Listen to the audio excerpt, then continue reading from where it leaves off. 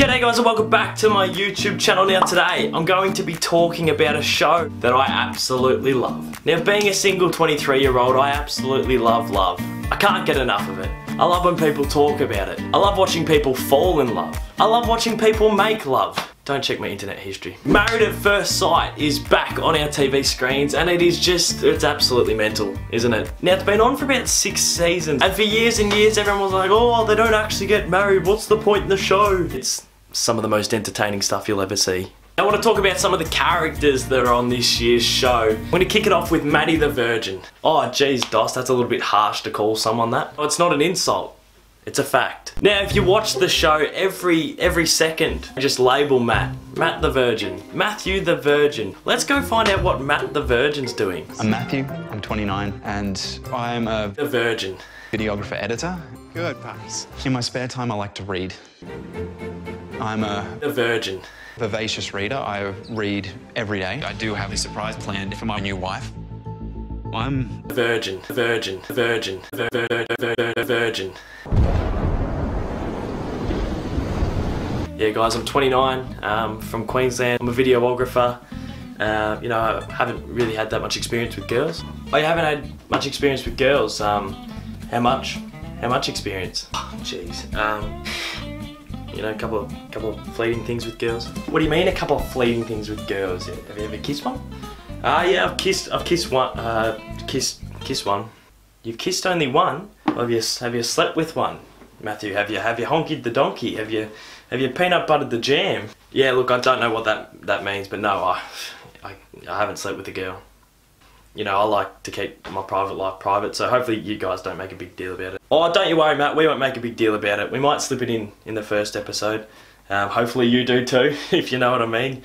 You don't, you're a virgin. The wedding day is incredibly nerve-wracking. Imagine the nerves of getting married to someone you've never met in your life. And you just want like that first moment to be just so reassuring. Like you just want to know that they're a good person. Michael and Martha, for instance, their first connection when they first met was just so reassuring. There was Cam and Jules, who were happy when they both saw each other at the wedding day. That would be such a nerve-squashing, reassuring thing.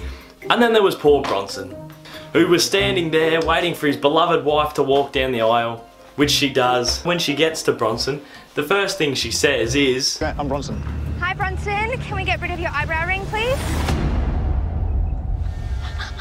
Not very easily, no. She's very honest. That's that is not someone I'd like to date. I know I feel bad for Bronson being put with her. He just seems like the happiest, go-lucky type dude. He's in it for the good vibes, he's in it for the good times, and he's just got Ines ripping him a new one every day. Shut the f up.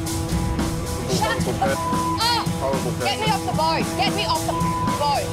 Yeah, I don't give a f. Get me off the boat! Shut the f up! When I say don't speak, shut the f up! Oh, like how could you put up with her? And it's so aggressive the way she does it, just calls him out for his eyebrow piercing. There's no decorum in that at all. But she wasn't the only one who had an issue with her partner. Old Sammy, the big rig, the big man, the myth, called his wife fat. She's obviously not as slim as the girls I've dated in the past. yeah. She's a bit bigger. Yeah. Hopefully she's into like running a lot. You know what I'm like.